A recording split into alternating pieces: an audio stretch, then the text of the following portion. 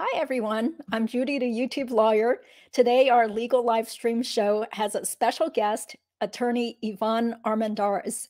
So, she is an attorney based in Raleigh, North Carolina. She has her own solo law practice as a family attorney, and she's a graduate of the University of Pennsylvania, as well as Indiana University Law School, where she went to enter law as a second career. So she's going to tell us more about her career and how she grew her solo law practice. She is also currently the president of the Wake County Bar Association, which is a very wonderful honor.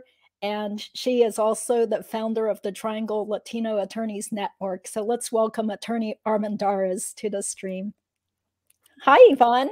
Hi, Judy. How are you? Oh, fine. Okay, I'm glad everything's okay with our audio and stuff. So, yeah, so we've actually known each other for quite a long time when we were young attorneys, and we happened to meet at the courthouse in Raleigh, probably for divorce court or something. And you are one of the first attorneys that I think I met when I moved out here, which is fortunate. Yes. Okay.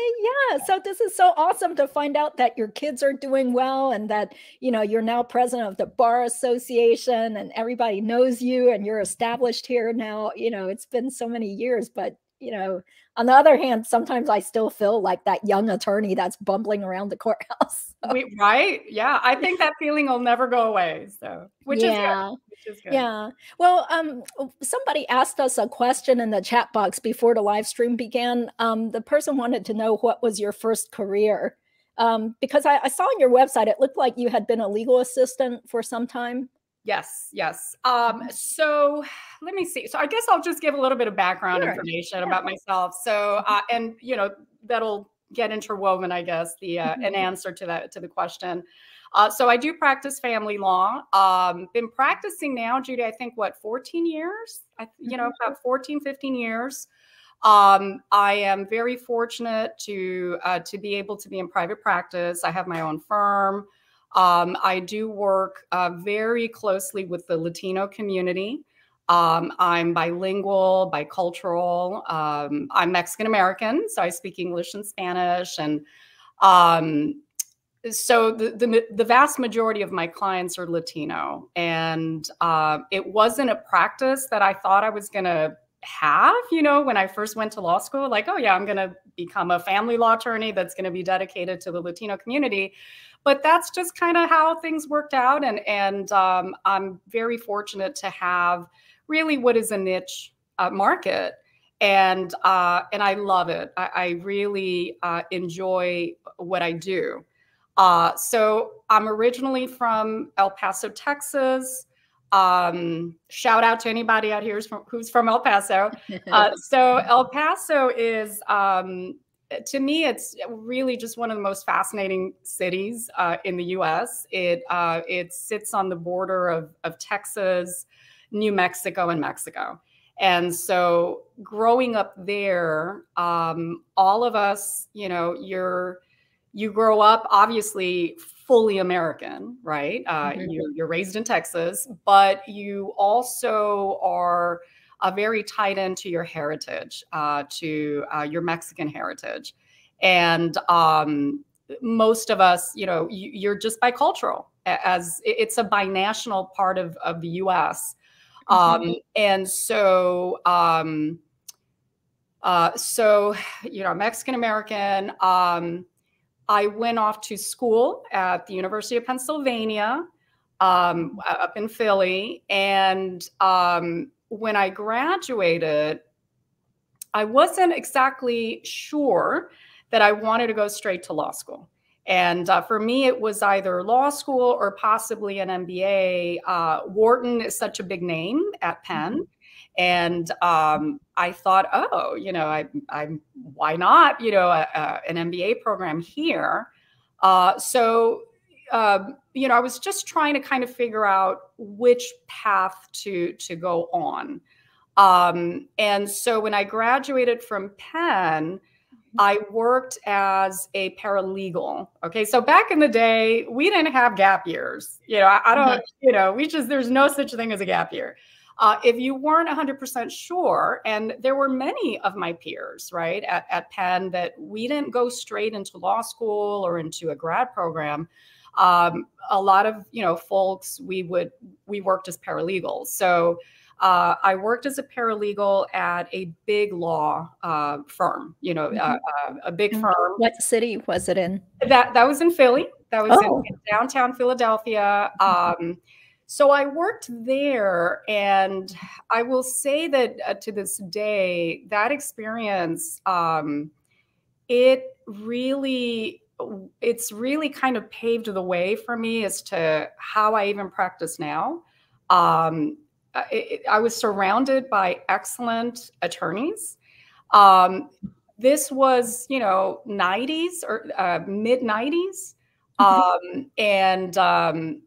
It's interesting, having worked at that firm, as great of an experience as it also was a bit soul crushing, right? Because, you were expected, there was no such thing as work-life balance back in the late 80s, early 90s. You were expected to work hard. These were like the Wall Street kind of days, the heydays. When I was there, I was in the corporate department, and we had, I was just involved in cases that I thought, is this ideologue from the Southwest, wanting to help the little guy? It was a little tough, figuring out that, okay, if I'm going to be in big law, really, I'm going to be helping out a particular group of Americans, right? What kind of, I'm sorry to interrupt, but what kind of law or what kind of cases did you help on? Were they all like corporate litigation types of cases? So I did, I don't know if you remember the RTC cases. Remember the savings and loan scandals from back in the day? Yeah, sort of. I know, right? It's a long time ago.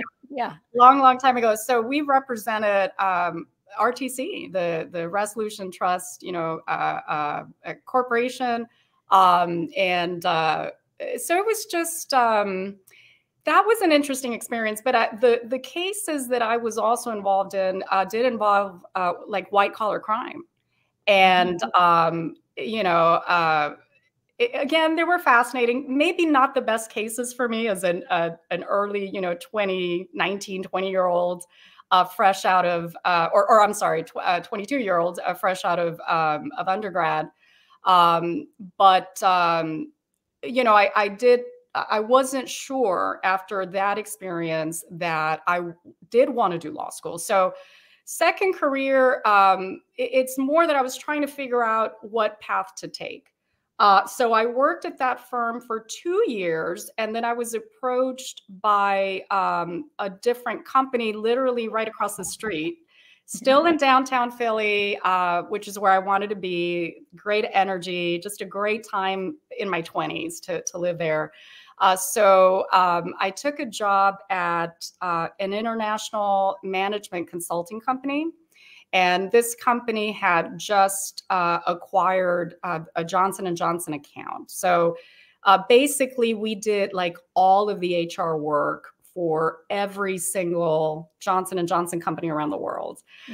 So I was hired because of my skill set, because they needed folks who spoke English and Spanish, and particularly for the J&J companies that had that were, Latin America or in the US that had large Latino populations. So with that job, I was able to take some classes for free at Wharton. And so again, it was just a fun time. It was a fun time. Pay was good, as a single. Yeah, and you didn't have kids, so you could work those long hours. Right. Yeah. And, got to travel for a little bit. It was a little bit of grunt work with that second job, but it still was, it was fun. And I then met my husband. Joe at that time was an assistant professor at Penn. And we did decide that, we wanted to start a family. And then he got a job out at Indiana University at the medical school. Yeah. So that's how we ended up out there. And then at that time, so I had my first daughter, and then I thought, okay, I got to get really serious. Like, which one? What am I going to do? So at that time, I decided that I wanted to do a master's in public affairs. So I thought, let me incorporate public policy with a JD and then kind of feel a little better, right, about some of the areas that I may want to go into in law. And so I started my first year in that master's program. And then I started law school, the law school classes that second year. By the second year, my daughter was 2 years, and then I had a son. So I started law school when my son was 4 months. Oh my gosh, that must have been so tough. It was tough. It was tough. But I went to the evening program. And so, you know, we just, every day was a switch off at the schools, you know, so I was at the law school there. And then I, you know, give my kids to my husband. And so I studied, I was able to study during the day as best as I could, right, with 2 young kids. And then I took my classes at night. So that's kind of my, I don't know that it's a second job. It's not like I was, you know, I think you had somebody who was a cop, you know, previously. But I will tell you that in the evening division, everyone had a life story like mine. Everyone. And that program was just as rigorous. You know, the evening programs are no joke. And in fact, a lot of my peers, because we all keep in touch, they've done phenomenal from evening programs, and people with second careers or with, you know, grown children. I remember in my class, we had a doctor who kind of, you know, who wanted to go to law school and want to incorporate that practice. So we had a lot of professionals that were wanting to add on a JD. And so in a way, it was a very different group. But to me, honestly, a more fascinating group, you know, than just, you know, folks that are just coming straight out from undergrad. And that's fine. You know, that I'm not saying that anything about that, but it was a very nice experience to, you know, you felt like you were with the grown-ups, so to speak. Yeah, you could talk to each other and really right. wavelength. Commiserate about kids and you know, things like that. Yeah. Well, I was wondering, so if your husband was a professor there, did you get free or discounted tuition? Yeah, that was, I will say that was the main draw of going to the law school there. Because so I was able to get that spousal discount, and obviously that came in really handy. Although law school at that time, it was not as expensive back, you know, I was there 2000, I think 2002 to 2006, or because it's a 4-year program. I don't remember it honestly, as it just tuition has just exploded everywhere. So it wasn't necessarily one of the more expensive law schools, but at any rate, it was nice to get that spousal discount. So yes. Is that a private school or an in-state school? No, it's a state. Yeah. Yeah. So it's university. Yeah. It's affiliated with Indiana University. And it's the one at Indianapolis. Yeah. Oh, I see. Okay. Well, speaking of law school tuition, Michael Walker had this question in the chat box. He wanted to know, if you get a full ride at Columbia or Harvard Law, isn't it best to go to Columbia, especially if you plan to go into big law? And this is, he followed up and said that, you know, Harvard Law would be full price. Okay. So I would say full ride at Columbia. I mean, those schools are expensive. Yeah. At the top. Well, you know, Michael, so I think that these two schools are phenomenal. So that already says a lot about you. And he said it's for his son. Oh, I'm sorry. This is for, right. Well, it says a lot about your son. Yes, Harvard is a name, right? But so is Columbia. I mean, my God. And oh, that's great. A Yale undergrad. Yeah, he's going to be fine. Trust me. I will say that having gone to Penn, even though I didn't go to, you know, one of the Ivy law schools, it just opens doors. So if he's at Yale, it just, you know, he's going to be fine. He's going to do great. I think I would say Columbia, honestly. Yeah. You know, and if it's a full ride, absolutely, I would say Columbia. But Totally. again, yeah. Yeah. Yeah. I mean, there's no use paying full tuition at Harvard when Columbia places just as many people in Absolutely. big law, and they get all the big law firms recruiting there also. So, I Absolutely. mean, this isn't like a big difference like Harvard versus Fordham Law School, or Harvard versus whatever, Thomas Cooley, Right. So, But I will say this though, that you know, a lot of folks get caught up with names, right? Um, I think that you have to look at the practice of law as a long-term game, right? There are some folks who do phenomenally well in law school, and but you're going to have other students in law school that maybe aren't the law review people, and they're not necessarily at that top 2%, who end up doing better than and you've seen them, Judy. You know who I'm talking about. There's just things that they bring to their law career that will make them valuable over somebody who went to Columbia or went to Harvard, or had that perfect, was the editor of Law Review. I think that you just need to know how to leverage your skill sets. You need to leverage what you have that is of value into your practice, and we see that all the time. All the time. You have big name, attorneys with these petty, big law school credits, or whatever to them, and you'll see somebody from another school that is not a top tier that is doing even better in their law practice. So, yeah. Yeah. Okay. And Serena is thinking about going to law school. So she wants to know, I wonder what made you not sure about law school after your first paralegal job, and what made you sure afterwards when you did go? Sure. Yeah, I think, and thank you for that question, Serena. I think that I think that for me personally, and this is just a very personal thing, having gone to, I think I had an idea of what I thought, okay, I'm going to go to this big law firm and, help out. You're just an ideologue many times. I'm first generation, so I didn't have, attorney parents, and so I was a full ideologue. And when I went into this big law firm, it was tough for me. Some of the cases that I was on, I felt like, oh no, who am I defending? And where am I going to invest my time and my future?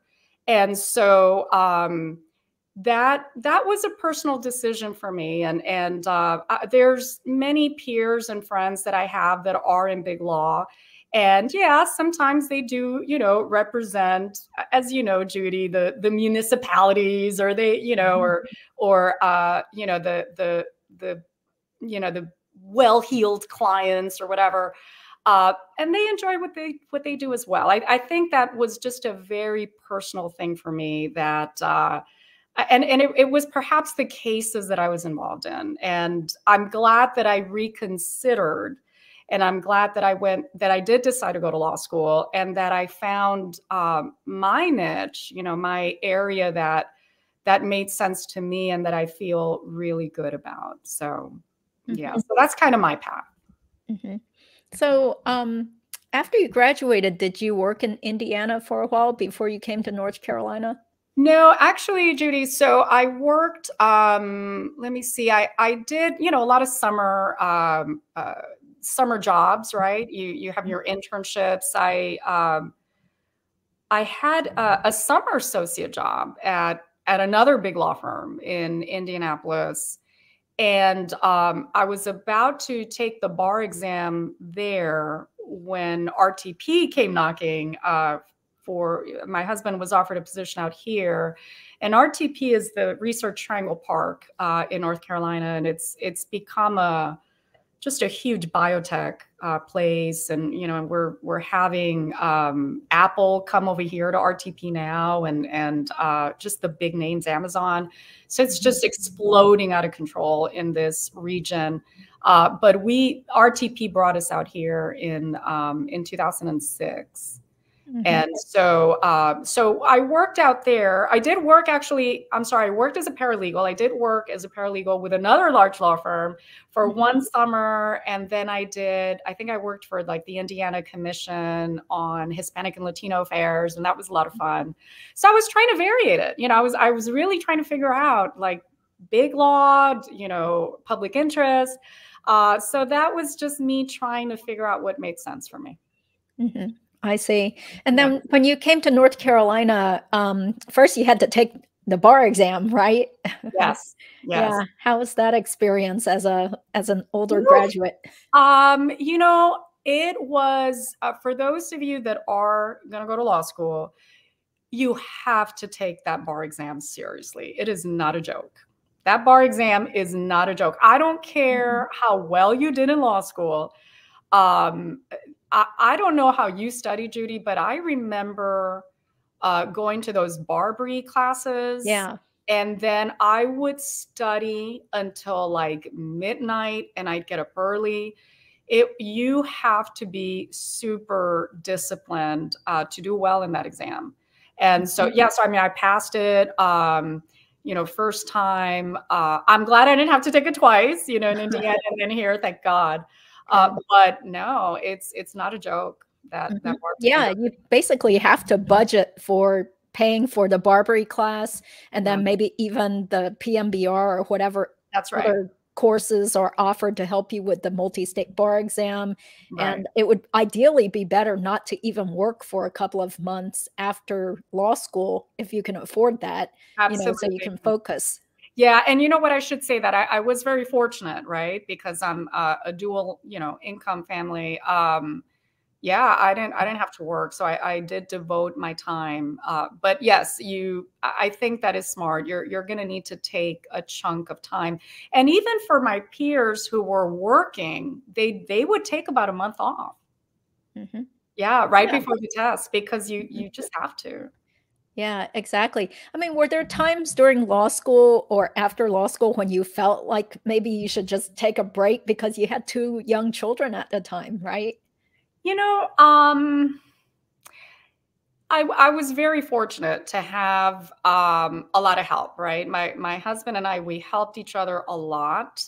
What I did do, Judy, is that I was very conscious about things that I was not going to be able to do, like law review. I remember I thought I'm not going to be able to do that. It is kind of this kind of crown jewel that everybody wants to do.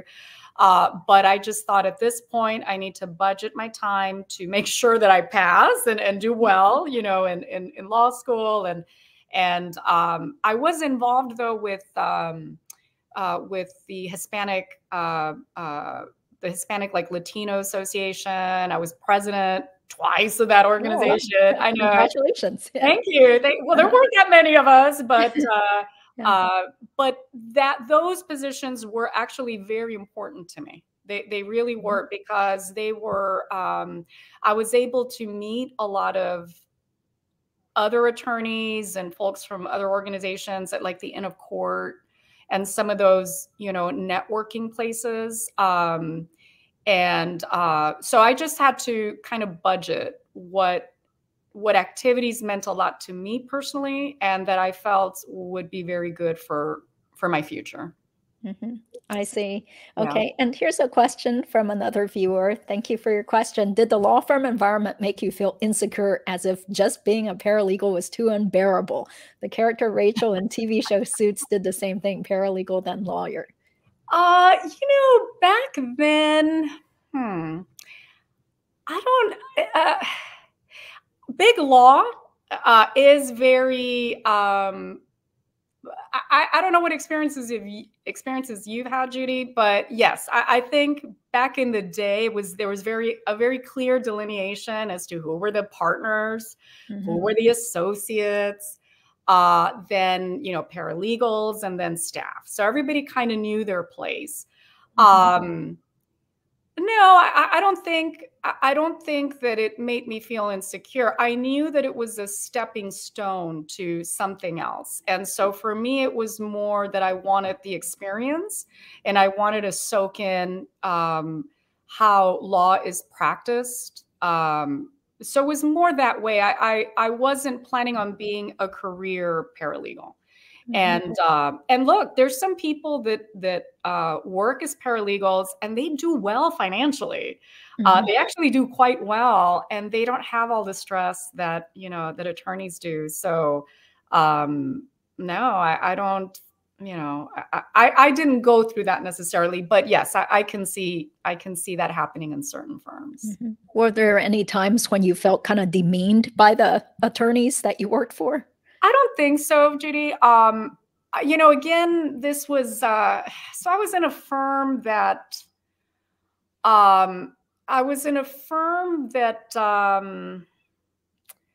there were a lot of Ivy League attorneys there. It was kind of there were some firms that were getting in trouble because they were like only admitting Ivy Leaguers, and those of us who were paralegals.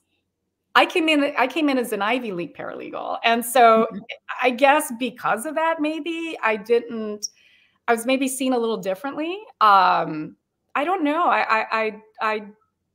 I'm sure there were some people who did feel demeaned by that.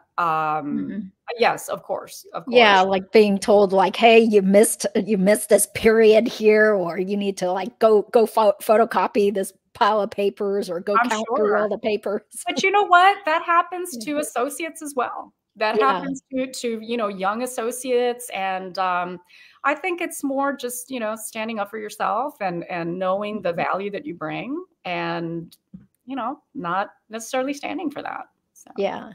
Good. Okay. And Serena asks, how did you find out and solidify your own niche? Did you do anything in law school to help you with that? And how did you develop a client base when you started off your own practice? Yeah, these are great questions.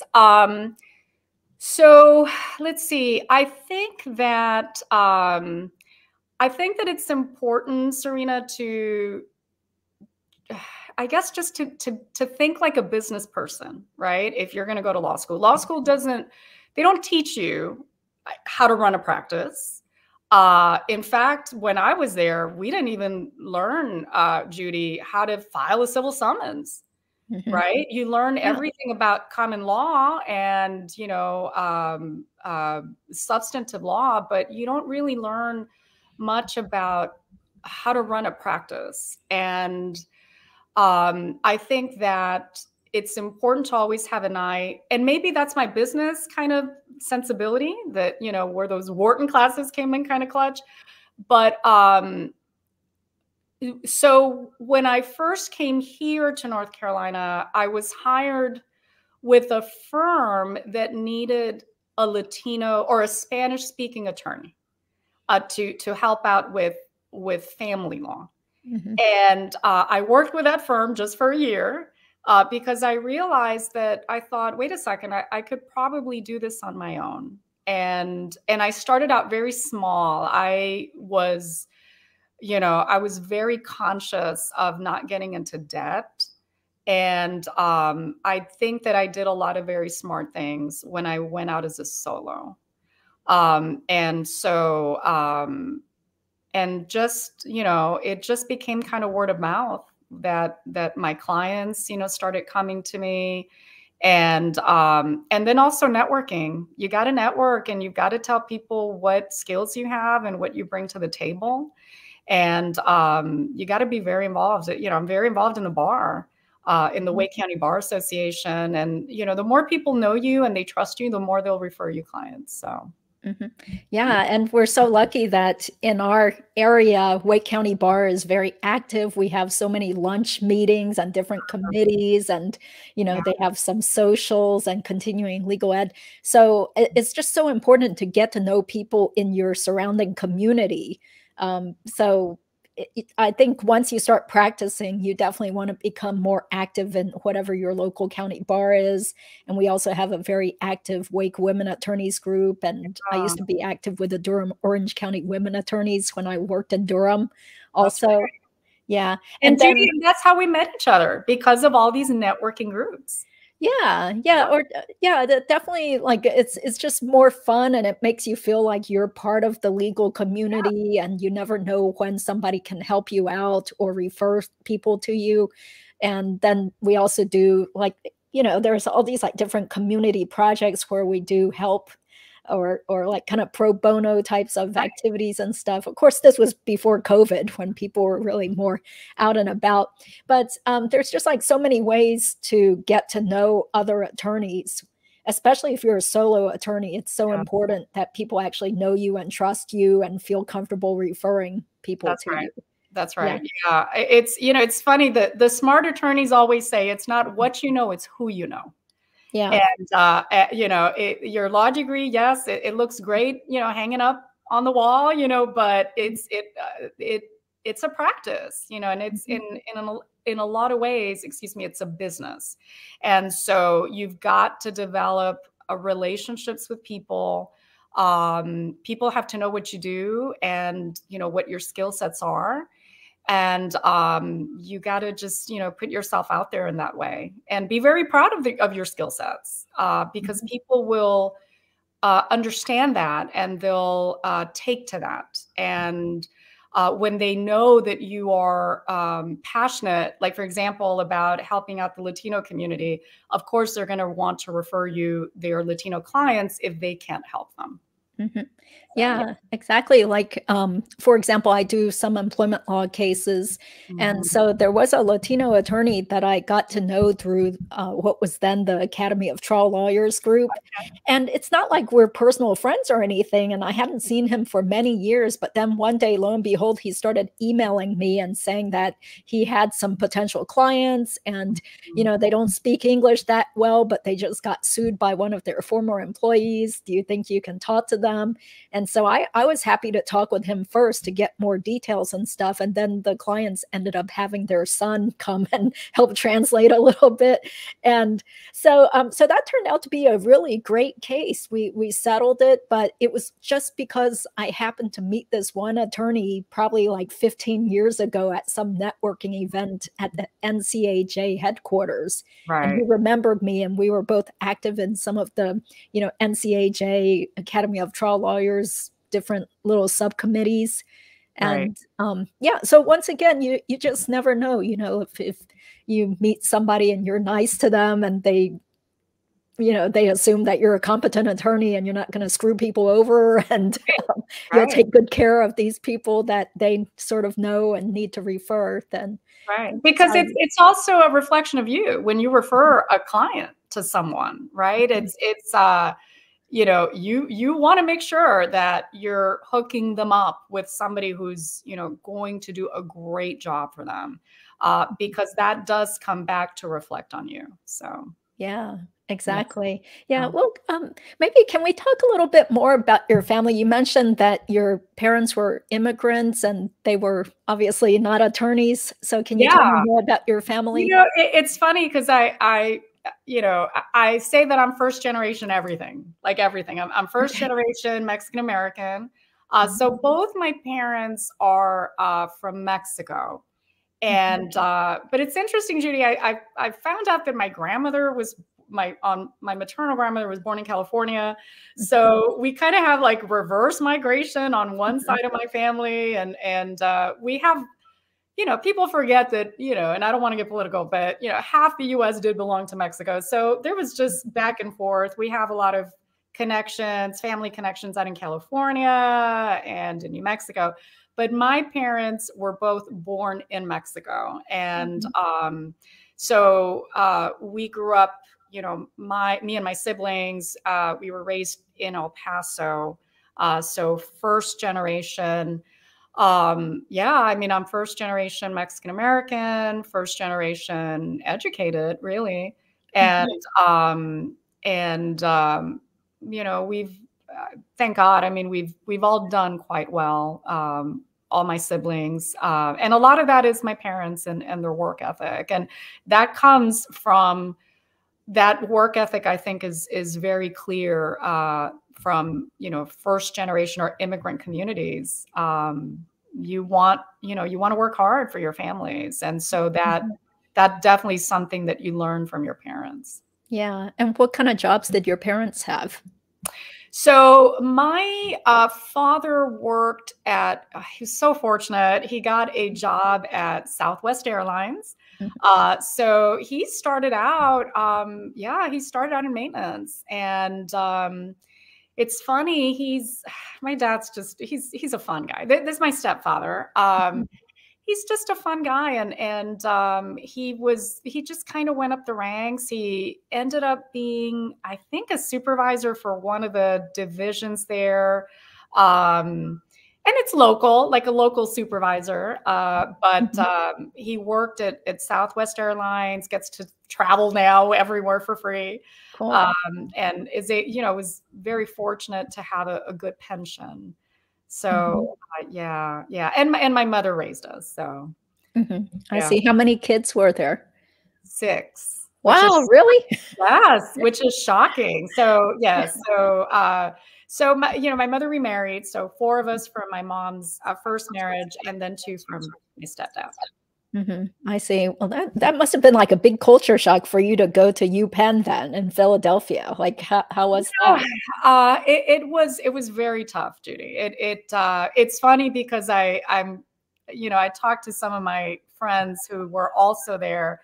I think for those of us who were Mexican American in the IVs at that time, it was very hard. It was very hard, and it wasn't even necessarily the academics. It was just that we felt it's like the Ivies didn't know what to do with us. It's Mhm. like, we're happy you're here. And there really wasn't much of a support system, I would say, for us. And it was hard finding our own way. And but we did, we just like our parents, we worked through whatever we needed to work through. And um but it was tough. I'm not gonna lie. It was that experience. It's still, it's tough.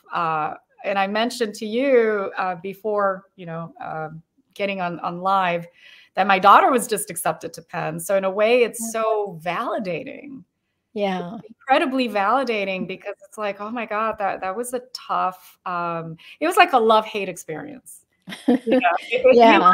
Because it's like, wow, you're in a big city. It's fun. You're with, like, just the energy's amazing at that school, but at the same time, it was very, you're very cognizant of how different you are, and Mhm. that these are very affluent schools. Mhm. And That's so right. whoever asked about the Columbia, Harvard, it's anybody, it gets a culture shock, because many of the kids that go to these schools are legacies, like forever legacies, Mhm. and they are already very, very established. And there's, yeah, yeah. I remember when I was there, something like 65% of the students did not need financial aid, which Mhm. is shocking. Yeah. So Yeah. yeah, yeah. So anyways, yeah, I know. So and I say that, and maybe it's a little personal, but yeah, I think that for Latino Americans, we still struggle a lot with that, and even the current generation, right? There's always these issues of, I'm in this school where very few people look like me. Like, at my age, I am still the only Latina on the board of directors for the Wake County Bar at Mm. my age, and Yeah. yeah, Mhm. and I'm the only Latina on certain boards, or the certain, and in a way, it's hard. It's hard to shake off those feelings, but in a way that makes me, I think, more determined, Mhm. that I want to feel like I belong.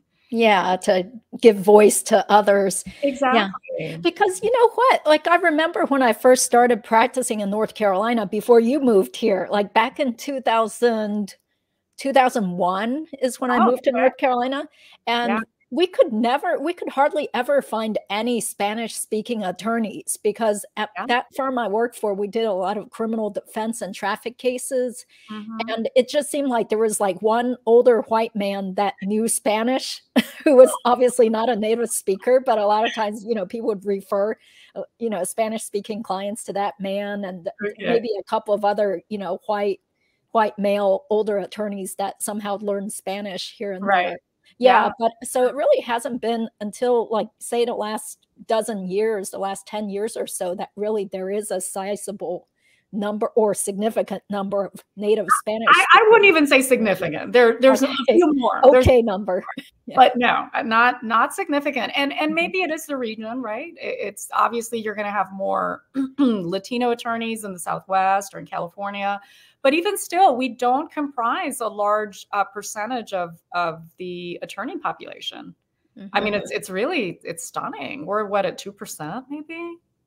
Okay, that's nationwide. Yeah. Yeah, and even worse in North Carolina.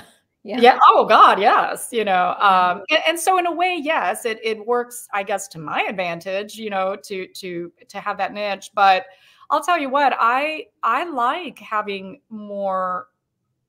I like when there's more Latino attorneys here because we're able to negotiate, I think, better, Judy, for our clients. We understand cultural issues a little more intimately.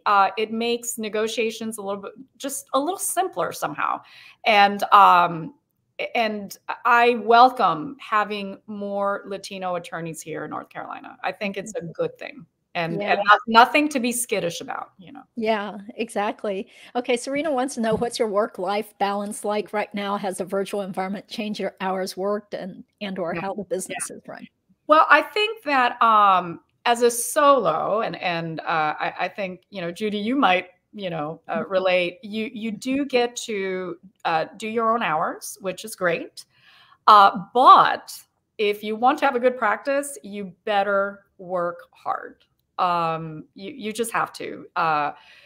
Work-life balance is important. I think another reason, and I didn't share this, another reason that I did decide to go solo is that I wanted also to help with the kids, and my kids have done phenomenal. They're doing great, and so that was also a calculated move on my part. I knew that there was a market that would support me, and so, you know, I knew when to have my last meeting or consultation with a client so I can get home and help the kids with school or whatever they needed help with. So again, just a very different style of practice that I was able to kind of carve out for myself. And I understand that not everybody's going to have this life path that I had. But it is important. And the good thing, Serena, is that more companies now are becoming very aware of work-life balance. And certainly virtual practice it's changed everything. It's changed, like, it's rare now for me to have clients come into the office for consultations. They all want them online, which is shocking. Yeah, I like it. It's amazing. Like it's like having a consultation right now with, you know, it's that simple. So I think and who knows what the practice of law is going to be like 10 years from now. It'll probably be a lot more virtual. You know, so yes, but the good thing is that I think the profession as a whole is really becoming very mindful of work-life balance and of emotional health and mental health for attorneys.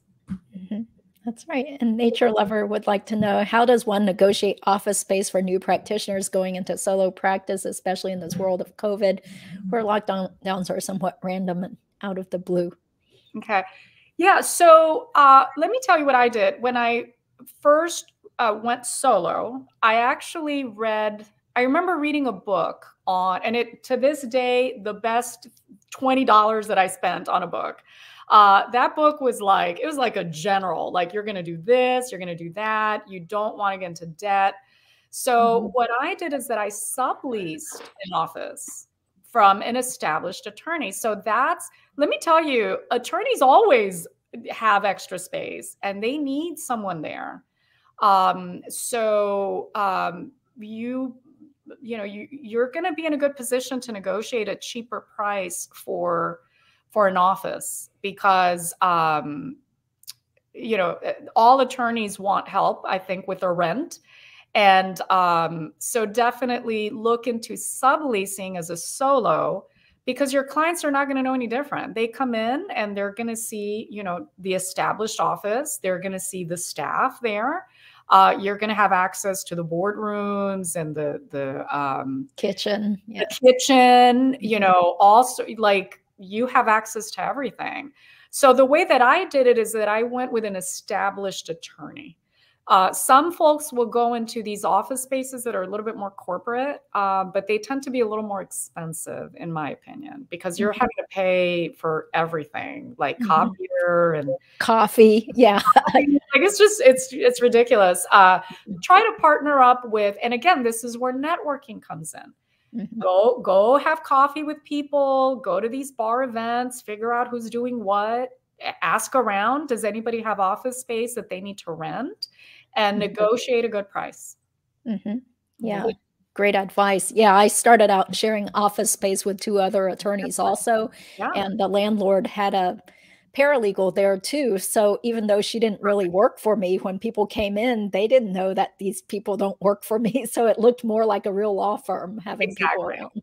And it was safer that way too. Yeah. That's right. Yeah. Okay. So the follow-up question is, are there lawyers who negotiate with landlords or contractors? No, I don't think so. I mean, maybe if you really wanted to hire somebody, but you should be able to do it yourself, especially since I think now most offices are kind of aching for tenants. Yeah, I would say you don't have to hire someone to negotiate with a landlord. I think just, you know, work on those negotiation skills. And so the way that we're taught in law school is you always want to, you know, say, hey, listen, I'm willing to pay this amount. Start it out super low, right? Super low. So that a landlord's like, oh God, no, I can't do that. But because you started so low, they're not going to be up here, right? Expecting a super high amount of rent. They're going to meet you somewhere kind of down here, and then you kind of negotiate it. That's a negotiation skill set is always start out a little low, and then they're going to actually meet you at a lower end. And then you kind of get somewhere in the middle there. Yeah, and definitely shop around too, because otherwise you don't really have any negotiating power if you have no other options for office space. Yeah, but let me tell you, you're not going to have an issue with that. There's tons and tons of attorneys that are always needing to rent an office, always. Yeah, my friend is a physio, asked another physio if he could sublease, but for some reason, many physios, oh, well, that's kind of unusual. Maybe they're more afraid of competition, maybe in that kind of industry. Yeah, it could be. It could be. Yeah. You know what? Just look around. Just keep looking around. You know, one door closes, 5 other ones are going to open. So, and there's, I don't know, Judy, Craigslist, maybe just kind of looking. Yeah, that's how I found one of my, actually two of my office spaces. One was a really nice place off Weston Parkway in Cary. The other one was another nice place in Morrisville. And they just advertised on Craigslist. And these were financial services guys who just happened to have an extra office available for rent. And maybe they were hoping to get some clients through me too. Oh, so I see. it was very nice office space. And I paid less than $500 a month for each place. Okay. And the first place that I wound up at in Raleigh, I found it through the Wake County Bar Association flyer, where my landlord was a real estate attorney. He had a couple of empty rooms that he wanted to rent out, make some extra money. Yeah. So. No, you trust me, you're always going to have options if you're looking to sublease or rent space.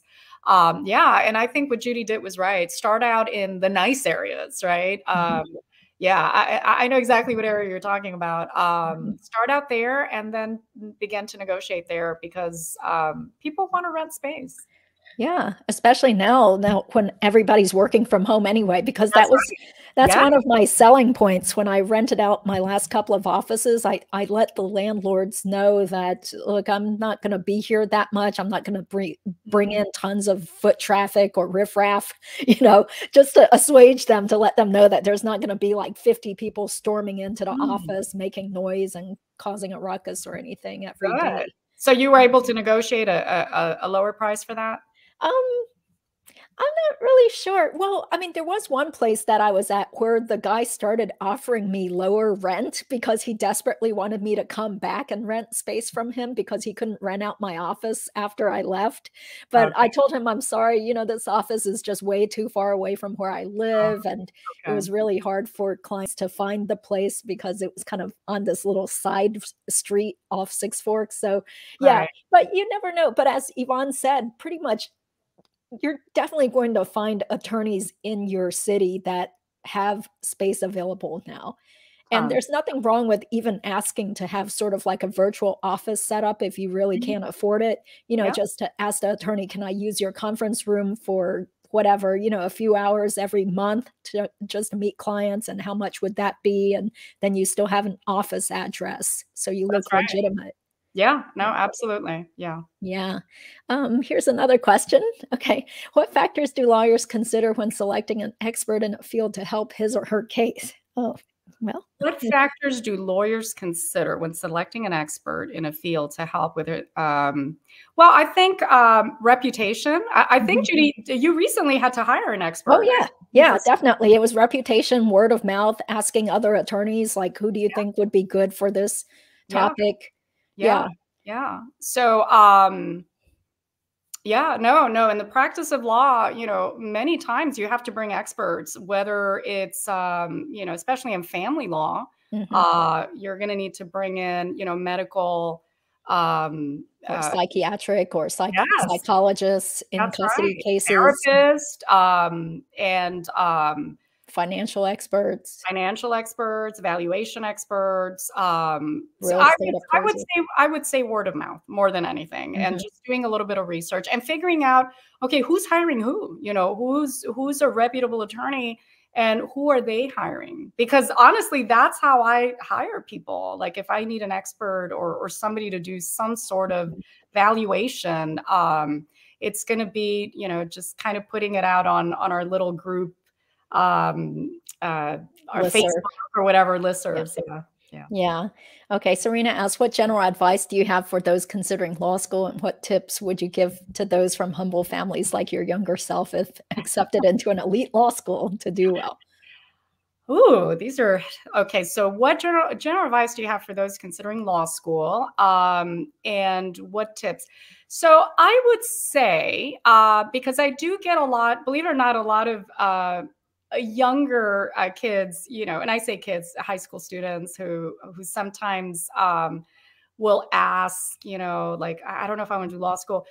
I think you need to shadow some attorneys. I think that it's very important to ask, like, hey, and again, this is Wake County Bar. I can't tell you how impressed I am when I get a call from high school. I've gotten calls from high school students who have said, hey, is it okay if I, work for you for just a month, or, and I'm just so touched by that. And the majority of the times I'm like, hey, listen, come on over. Let me take you out for coffee. I'll take kids to the courthouse, introduce them to judges. Little things like that mean so much. And you're going to learn a lot about the practice of law just by hanging out with attorneys and, seeing their day to day, and asking attorneys out for coffee or for lunch. Attorneys love to talk to like younger, students and college students. But I would say, yeah, definitely try to network again, and call the bar associations and ask for mentors.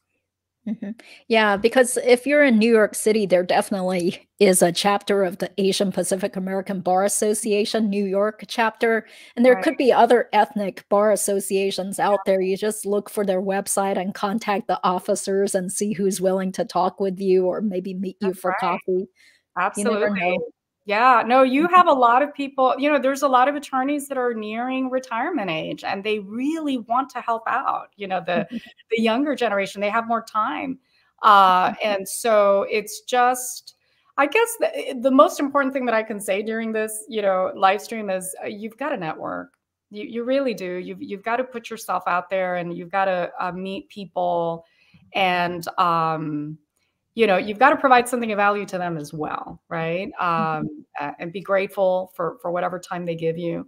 But you learn a lot from just observing and seeing what it is that attorneys do on a day-to-day.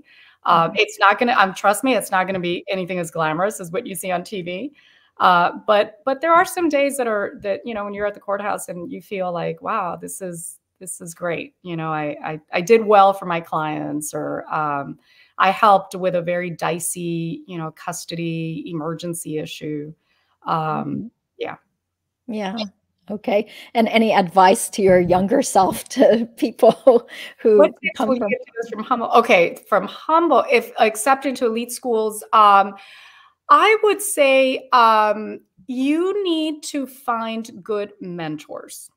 Okay. One of the things, it's funny, my kids who are now second generation, the schools are just so cognizant of you know, of kids, students of color, of really wanting to make sure that they don't fall through the cracks, right? And they have more mentorship programs.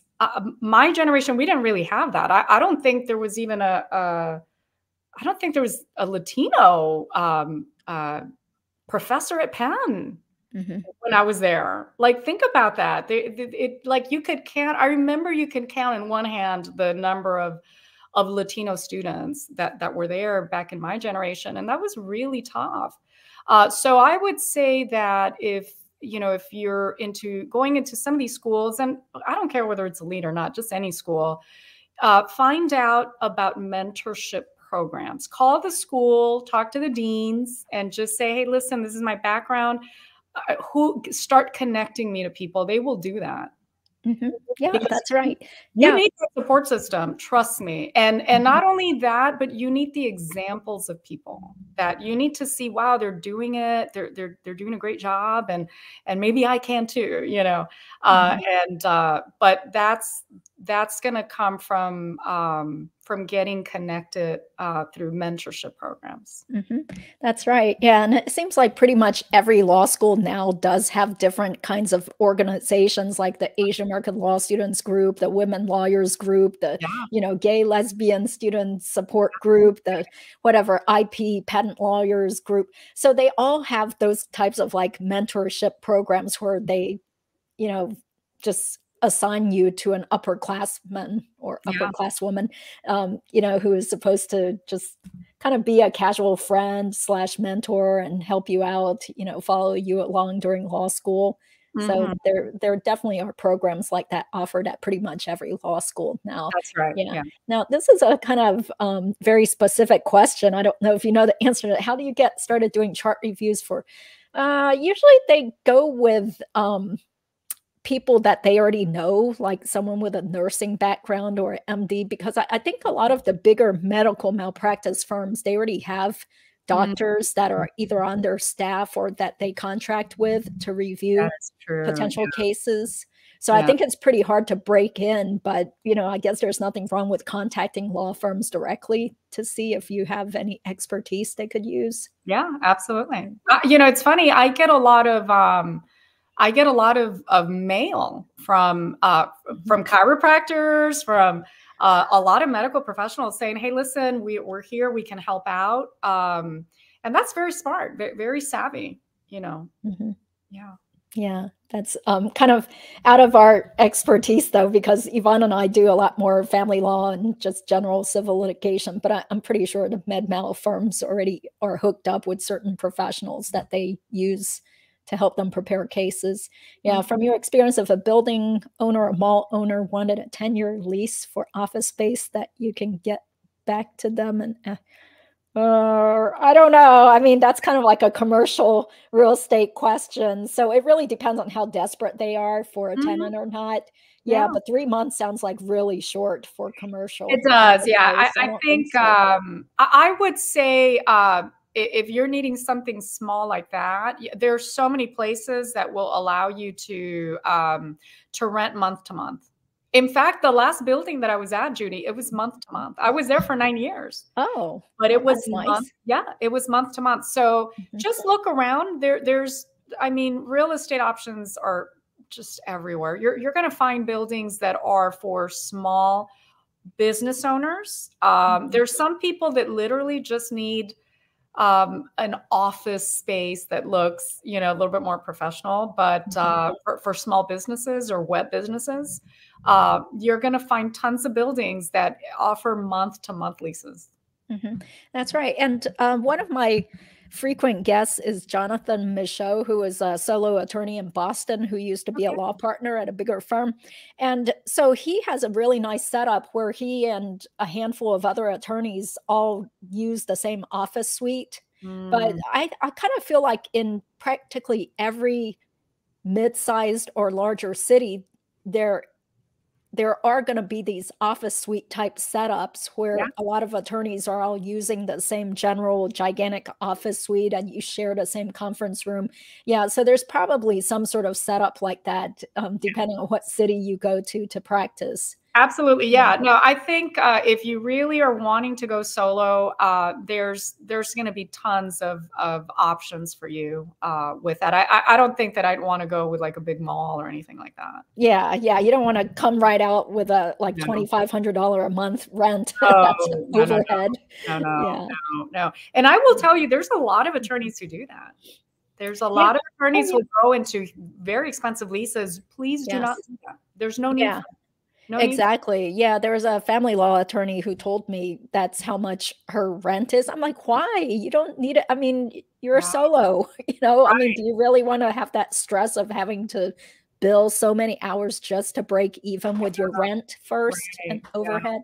Yeah. Now, again, it depends on the market, right? It's, you know, $2,000-3,000 might seem a lot in certain areas, and it might be cheap, right? In New York.